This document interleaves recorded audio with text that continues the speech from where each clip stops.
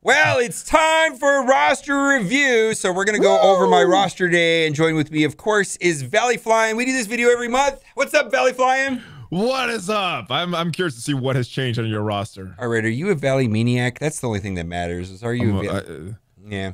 You know when it comes crashing down, it hurts inside. Okay. So, I've been playing the game over 900 days now, which is, my goodness, right? And I like doing this with you because we talk about some of the things that we're working at. I'm over 8 million. Oh, my goodness. Yes. Whaley McWhale. Someone has been whaling harder this past month. Well, I've been blitzing too, unfortunately. What? I know, right? I had to blitz. Oh my Cats and dogs living together. I know, right? So I think there's two things that are important in this video. Is like, what are we looking at for T4s? What teams are we using in the arena? And what are we using for team compositions in Blitz and or War, right? I mean, that's pretty much the whole. All right, so let's talk about arena first. My God, we're on the same shard. And it's these very similar teams. Well, I don't have my Black Order up and running, and I'm ranked 24. And I'm running two different teams. I run this team. This is your offense? Yes. This is my Black Order killer. I actually made a video about this, and I've only lost to a 505K power team, a guy that's planted at #1, and he's got 7 red star Thanos, and he's fully T4'd and everything. But this is I've taken down every team pretty much. And then when I go up against a non-Black Order team, I usually swap in Mr. Sinister, Captain Marvel, and Yo-Yo, and I keep Black Bolt and Phoenix. And then and usually it's about deleting Ebony Maw first, and then not letting the Mr. Sinister clone just Phoenix, like giving their Mr. Sinister a choice to who to clone, and then just kind of systematically going through the team slowly. I'm not having a hard time on offense, but then at the same time, you know, this is my defensive team. I'm not really holding on defense either. Like, you know, like I'm at 24 overnight, and that's my defensive team. See, the thing is, Black Order could beat that pretty easily. I mean, Black Order beats most defensive teams pretty easily. So let me ask you a question. Would Captain Marvel make this team more tricky than Mr. Sinister? If I was fighting it with my Black Order, no. What's the most difficult team you come across with Black Order? For my Black Order, not that much. My Black Orders are about 440 already, and I got 3 of those guys are gear 14. So there's not much more power you could put into a team. So there's not a mixed team that gives you any difficulty at all. Not my Black Order, no. Yeah, okay, it's not even close. Yeah, see, that's what I'm experiencing. That, you know, because I wasn't dropping to 24 last month. I was staying like 12. And then climbing, you know what I mean? I was, you know what I mean? And now it's like, oh man, 24. I got to climb, you know, at the end of the day.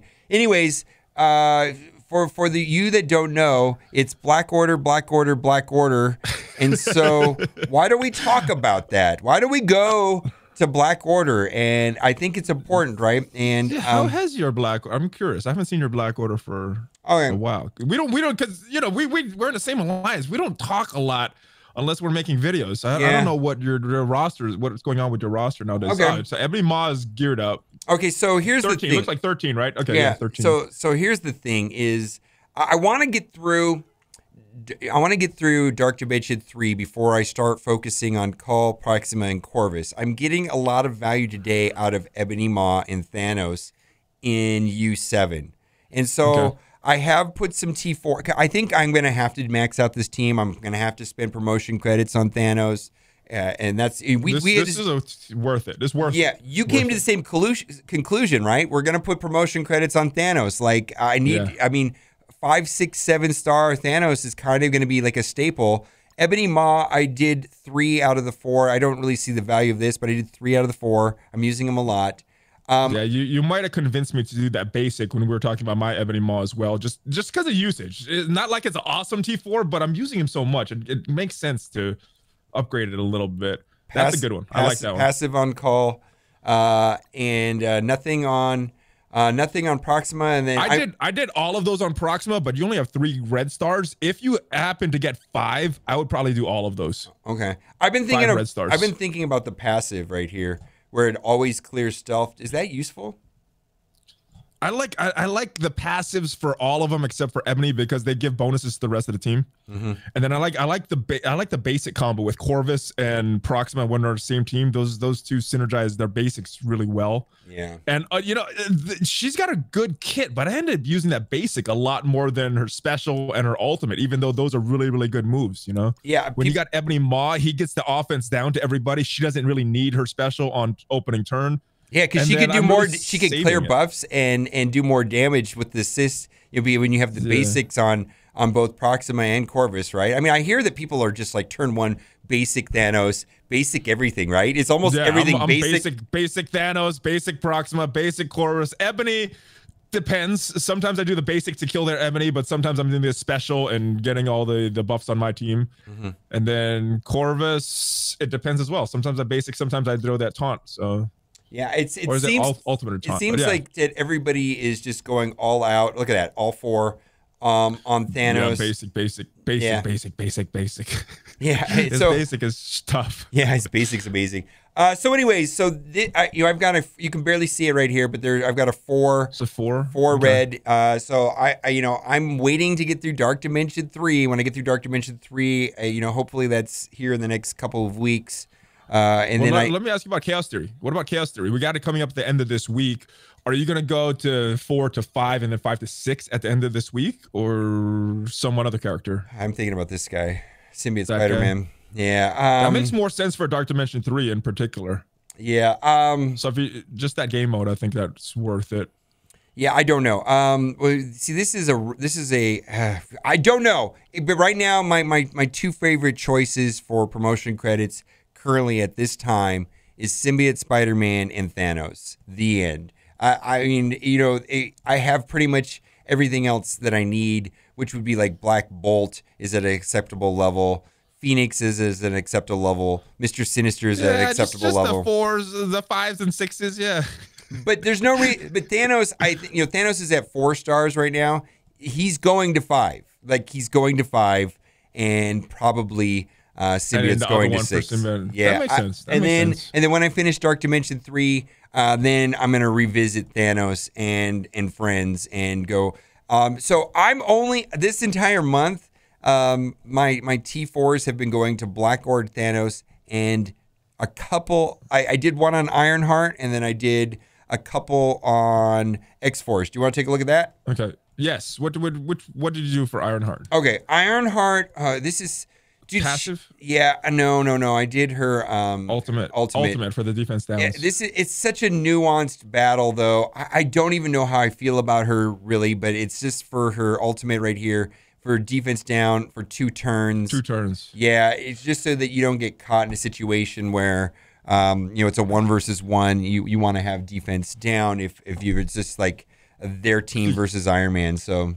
Like if you can't get that kill on Red Skull early enough, he gives you another turn to try to kill him with that defense down on him. Well, I did it. I think I did that one as well. So I think that's what my rationale was. That matchup there depends on if it's a room that they have defense up. If Red Skull has defense up, this won't help. You still even Red Skull with defense up and defense down equals you doing no damage.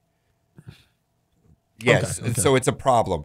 So what happens is that when you're playing against Red Skull, if Red Skull has defense up, you need to let that expire. And so where the patience is required is with Falcon and knowing when to do his middle ability to give the team turn meter. So if Red Skull has defense up, you have to wait on Falcon's middle ability, his special, and then you let Red Skull take his turn, the defense down goes off, then you combo with Falcon. And then, because if you apply You're trying to explain that to me on my channel, and I wasn't understanding, but defense up and defense down, Red Skull takes no damage. Correct. Defense down, he will take damage. Yes, so if Red Skull has defense down, he will take damage, and then you combo, right? And what happened, you combo, and the main thing is, like, Iron Man has the Unibeam, his ultimate. Instead of doing the AoE, just target Red Skull. You just go right for Red Skull, and then you finish the match. As soon as you do that, you clean up, and it's a scary match. That being said, this seems to be a nuanced thing. I'm kind of underwhelmed by Ironheart.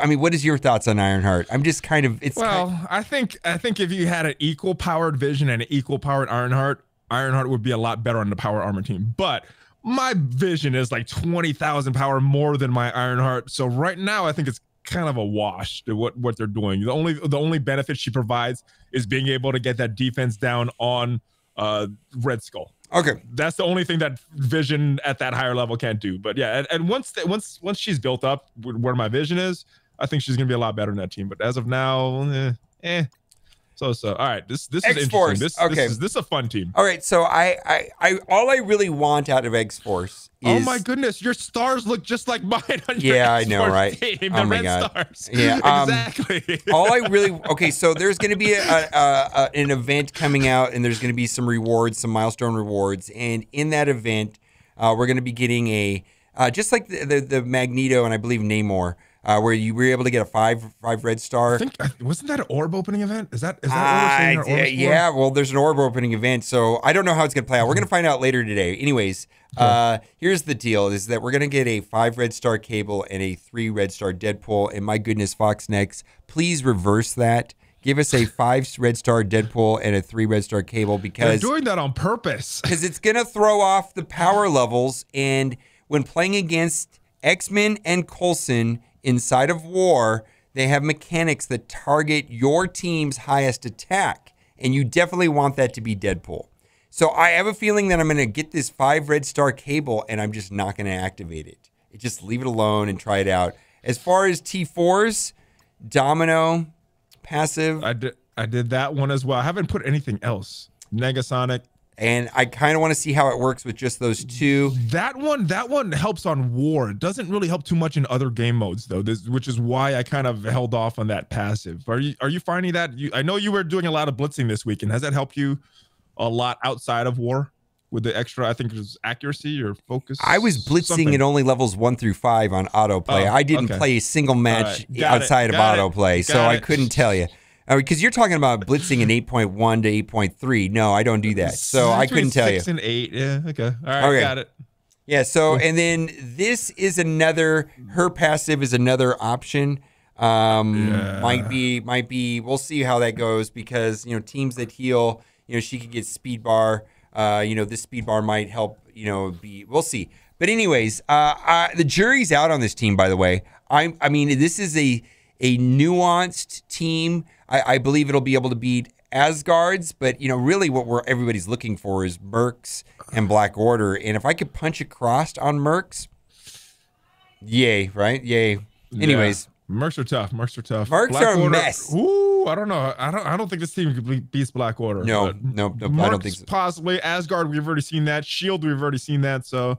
Good War offense team. Yep. So anyways, we'll see how that goes. Stay tuned. This is probably going to happen this week, if not today, tomorrow, or the next day. Today or tomorrow. And if it doesn't happen then after that, just wait another day. We'll see then, right? But anyways. Sometime before Thursday, because I think her blitz is coming next Thursday. So they usually do it over a week away. Yeah, they usually at least give us about 10 days heads up from people that buy the pack. So stay tuned. I really have not worked that much on anything else this month, frankly. I mean, it's really that's everything that's happened this month. Any other characters up to gear 14? Did you take anybody up this month? Minerva I took up, and that was vital. And Minerva went up, and Can I see your stars on your Minerva? All right, let's see. Minerva is 4-6. Okay, got it. And more help in DD3 she's been for you, or Ultima 7 as well, both? Well, I haven't noticed a difference in Ultima 7, but just her being inside of Dark Dimension 3 has been amazing. I was getting access to that. Yeah, just her. She has some cool interactions with Hela where you can sometimes get double Greg.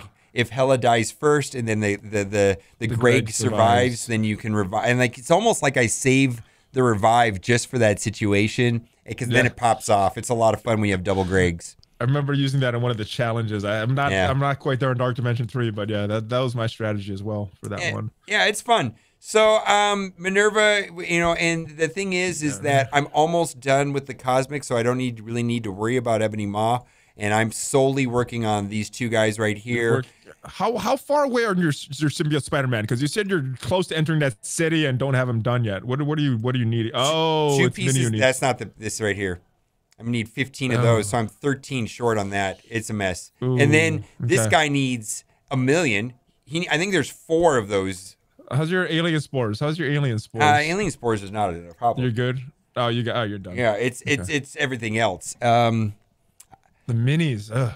I don't know. You know, and then it's like if I get stuck on Carnage, I'll start working on Ghost Rider. I mean, I just don't want to put any resources into finishing Ghost Rider if it's going to take from Carnage or Symbiote Spider-Man. But if for some reason I'm able to finish off Ghost Rider, Mystic, right? Ghost Rider's Mystic, right? Yeah, but the pieces that we need are it's not those pieces. It's this kind of stuff. This is where I'm having a shortage. Everybody else has got 10,000 of these, and I have none. And every character needs like 1,000. And didn't you just get 200 yesterday? Oh yeah, I need thousands of these. Thousands. I probably need like 3,000 right now. You know what I mean? Like to finish up this guy, Ebony Maw, thousands. Anyways, each character needs about 1,000. Some characters need 1140, like Ebony Maw. Anyways, it's trash. Anyways, it's a mess. I'm working on it. Dark Dimension 3. Right. Okay, so let's look at my team squads because this is, and keep in mind, your team squads are more based, and go to Valley's video. But my videos, my team squads are primarily based off of war. Okay, so you ready? Mine's is more blitz based. Yeah. All right. Obvious no-brainer. All right, I like that Shuri. I have a Psylocke in there, but I might actually end up what you're doing because I like that combo that you're having for X-Men against the Asgardians. Okay, so Shuri. I saw Shuri on a Merc team. There's this really insane synergy between Merc, Riot Guard, and Shuri, where because you know how he's really kind of hard to kill, right? Merc, Riot Guard with all the deflects and the insane high block chance, and then when you have her healing him and she giving him more deflects, or she doesn't give him more deflects because it's not in raid. Defense up. Yeah, but defense up more, and then there's already synergy with Killmonger, and so it's a great choice putting her on Mercs. I've seen it. It is annoying. I've also seen her on Marauders instead of Kingpin, which is also super annoying. Which one have you? I've seen both of those this weekend against the teams we're facing. Which one did you have more trouble with? The Shuri on symbiotes or symbiote on? I mean, or Shuri on Marauders? The Mercs. Shuri, Mercs. The Mercs. Marauders. The Mercs was way more of a hassle for me. In fact, I had a situation where I was playing Merc, Riot Guard, and Shuri. Like I was cleaning up my mess, and I couldn't kill those two, and then I took in like a rather large defender team, and it timed out. Like it just like it was a mess. So, anyways, Shuri is good here. She's good in because this team right here can technically beat Asgardians and Red Skull. It's tricky, but it can, right? It can. And what is your punch up? They're at almost 400. The risk is not the punch up; it's timing out. Okay. It depends on the Hela in Asgardians and how quickly I can play, and then it also just depends on the Red Skull match. Is just like you just have to play as fast as possible. It's a nuanced match because you have to control Red Skull. And when you're playing against Red Skull matches, the idea is to ability block Red Skull with Venom.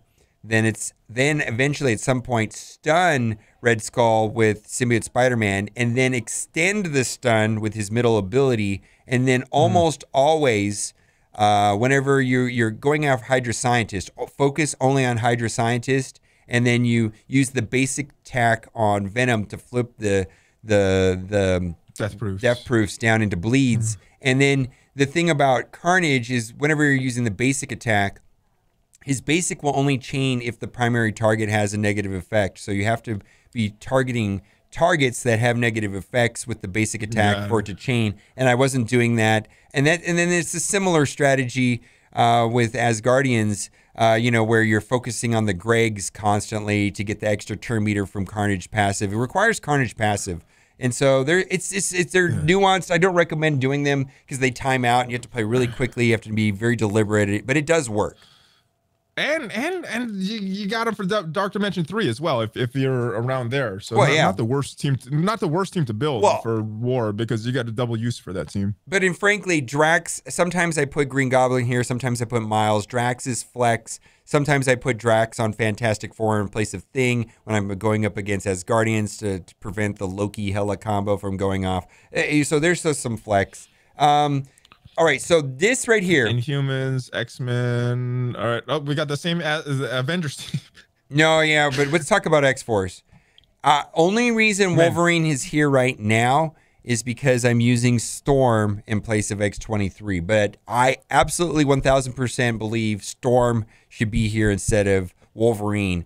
You're talking just for Asgardians, because last month you liked it just for countering Asgardians. You like this normal team for every other matchup. Are you? I'm pretty much only using this team for Asgardians. Always. Okay. Yeah, I mean, it walks over Coulson. It walks over who else? Who else am I worried about? Is the question. And the other thing too is if I come up against a Black Order, I will run this team here without Wolverine, and I'll run Ultron. So you definitely do not want Storm against Black Order, because Storm is a hero controller, and that just is extra fuel for Ebony Maw. Yeah. So this team will work against Black Order. It'll punch across against Black Order with removing Wolverine and putting in Ultron. It's fun. So this team is a little bit of a flex too, but basically I'm not a fan of Wolverine in Black Order matchups or Asgardian matchups. Other matchups, it's fine. This is a defensive generic team. I don't particularly care for this team, but it's all about Captain Marvel. Captain Marvel just gets wins, and this team just kind of helps her get wins. You're protecting Hulk. You got him sandwiched between Hulk and Captain America, so I'd run that exact same setup. Yeah. Black Order, is that a defense or offense team for you? I run it on defense, but boy, you could decide whatever you want to do. Whatever you want to do on this. Awesome either way. Awesome either way. What I'm finding is I have enough offensive teams right now to do what I need to do, and I don't need another offensive team, especially with X-Force. X-Force is another offensive team, so what am I going to do? Like I'm gonna have to put a bad team on defense. This is just a better team on defense than what else I would replace. It comes down to the number of teams I have. This is fine. I really don't like this team. I don't like this team. It's good. They were good. It's just there's so many. There's power creep has gotten to that team. There's so many metas that they can't counter nowadays that they used to beat everybody. I actually will use this against mercenaries. Punch down as long as there's no defense down. It actually can work. I use this against about almost everything. But if it's Asgardians, I'll take out Thing and I'll put in Drax. Is that because he only has those 3 red stars, or just that's the character that I don't want? I just don't want. I don't want Johnny being deleted turn 1. I don't want defense down everywhere. I mean, if I can't, if what if they kill Hela first? You know what I mean? It's just like I'd rather have them just beat up on Drax, have her clear the defense down and whatever heal block real early. It's just that's fine, but most of the time I don't do that. That's very rare. Defense, offense. How are you liking her? Mixed. I mean, we talked about this with mines. You like your Vision, or you like her better? Well, I mean, we talked about it. I definitely use this against Red Skull. I punch across with Red Skull. And what were you doing with Vision? Just any random team?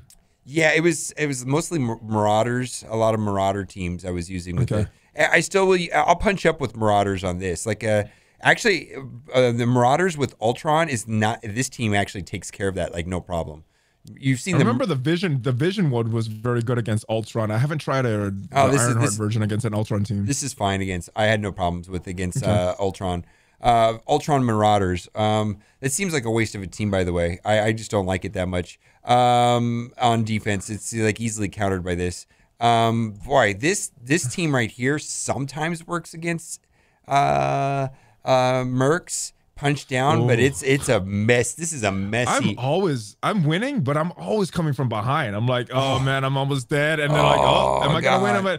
Every win against Mercs have been like, a come from behind win. Like, so that being said, this is why I'm really hyped about X23. If I can, that's the only matchup that I want to punch the wall, right, is against Mercs. And so I just need a better team. And technically, if I was being, if I continue having problem with Mercs, eventually I'll just use Black Order, because Black Order works well against Mercs, but not many other teams do, right? So it's like, if I can find alternate teams and leave this on defense, then I can get. I mean, this team will get wins, and it's working for me. This is Antron Defenders. Yeah, this is against Asgardians. Actually, this team can go up against a lot of teams, but that's the team that I prefer to go up against. You ever tried that team against Mercs? No. Yes, and it didn't go well. It did not go well.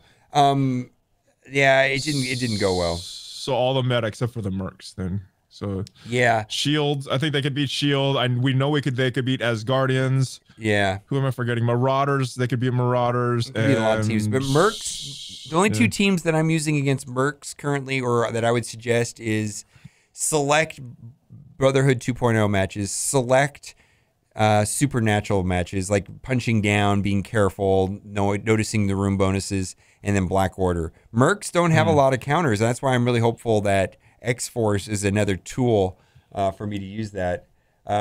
This is trash. This is kind of trash. That's trash. Yeah, this is defense, and I'm happy with this on defense because I just didn't have to. I already had these guys already much upgraded, so I didn't have to work that much on this team. It's such a lazy team.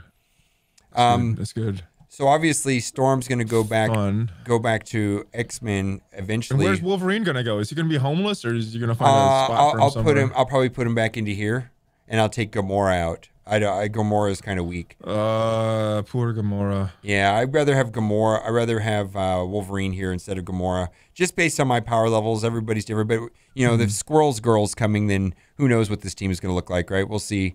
Then this is just on defense. This is just like cleanup, and then these are literally the teams that I'm. These are the teams, yeah, solely for the Unity event. These were like drop-down teams or tier 1 teams. I mean, there was no thought put into these. Don't look at these bottom teams, Valley. Don't look at them. Quit looking at them. Oh, I got trash teams too. You've seen. Yeah, but this is just without a convenience. Notice so your Ultimate 7 teams, you don't have any of them saved. You build them every single day from scratch. Yeah. Well, I mean, I don't find that scrolling down is that helpful. I mean, if they're at the very top, I suppose, but I just build them. Scroll down once to pick a team instead of scrolling all the way up and down to pick your guys and put them in the right placement and stuff. I mean, I'm only running 2 teams, and there's so much overlap, and I change my mind all the time. But like if I go in right here, like right now, you'll see that I've pretty much have my team ready to go. And the way how I run this node is a little differently than other nodes because I know. Like this is the team. Like there's always this risk that Doctor Strange is going to flip the whole team buff, so you have to be careful. Like this, because this node, it's just I know what's in this node. There's Doctor Strange, and there's some stuff I've got to be careful in this node. And if I don't have a way of reversing Doctor Strange, flipping the buffs, or killing him quickly, then the match goes sideways. So I'm kind of picking each node hand anyways, like based on what I'm doing. So. When you play the same lane over time, you get used to it. Yeah, I get some bad RNG, but yeah, it should be getting better. Not like me. I don't know. But, all right. Well, head over to Belly Flying's channel, and he did a roster review on his channel. And if you're more into blitzing than war, I think you'll like that video as much or more than this one because it's more. You have more of a focus on blitzing, and I have more of a focus on war. So, anything you want to say before we go? Nice. I like what you're doing with your roster, and hopefully you get those mini uniques because Symbiote Spider-Man needs them, I tried. I opened 348 milestone orbs to get those pieces for Symbiote Spider-Man, and it did not get it. I mean, it was 1 in 2,500 chance. But I still didn't, but but thank you everybody for sending me your screenshots of the pieces that I didn't get. Thank you so much. I really appreciate you. I'm glad that somebody got them, but man, I wish it was me. All right, guys, thanks for watching and keep on gaming. Bye.